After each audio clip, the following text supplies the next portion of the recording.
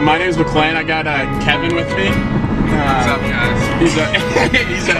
He's probably one of the best food critics that I know, so I'm bringing him along with me. I just wanted to make this YouTube channel to share my love of burritos and food with you guys. It's going to be about California burritos specifically, which I really like a lot. One of my favorite foods.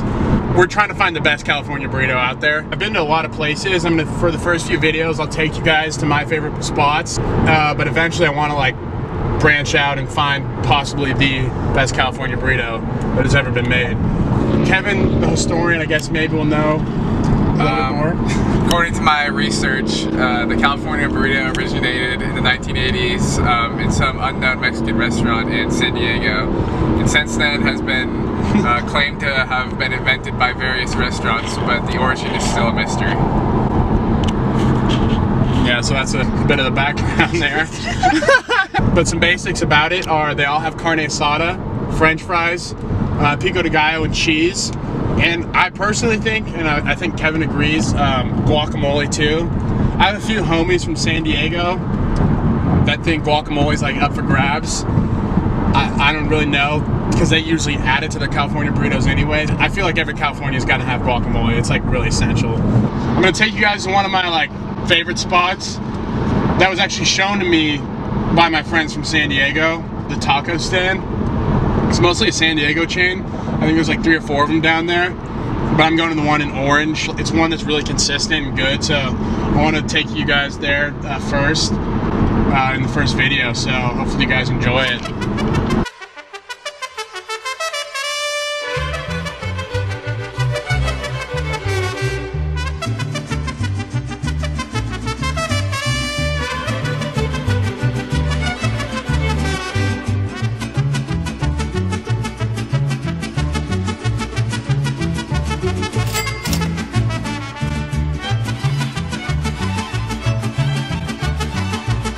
This doesn't work, this is torture.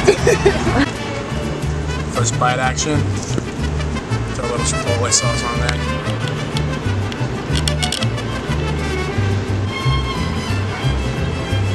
Gassery. Steak is very good.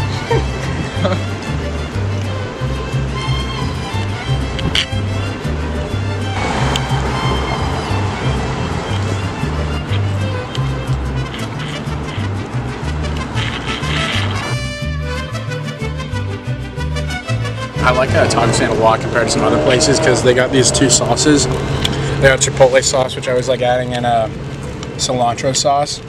I don't know which one's better yet, but obviously you guys look at the tortilla and stuff. That tortilla is good. That's how you can kind of tell the burrito's good, just based off the tortilla. I don't know, it's a pretty good burrito. I think I have a kind of pre-rating in my head. I've been here a few times. I give this place like I'd say like an 8.4 on the scale, California burrito scale. I'd say the steak is really fresh, so is the guacamole. It's better than a lot of places.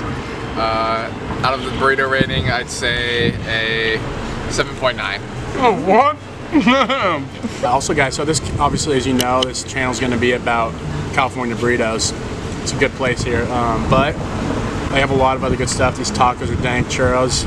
This is my first time having this corn. It's like Mexican street corn. It's pretty gas, pretty gas.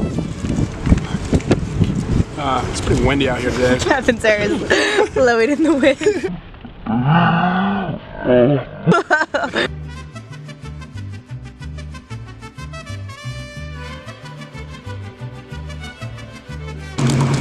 So these churros, I've been to taco stand probably like 6-7 times. I got them probably 2 times ago. I'm not gonna lie.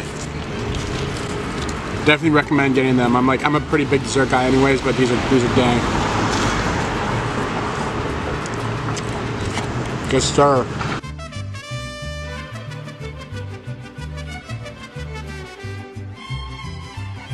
Alright guys, thank you so much for watching that. I just love food a lot, so we're going to be making a few more videos like this. I have a few more spots in mind that I want to show you guys, but some of you out there have to know some local spots. Shoot me a comment or whatever. We'll definitely go try it out and rank it for you.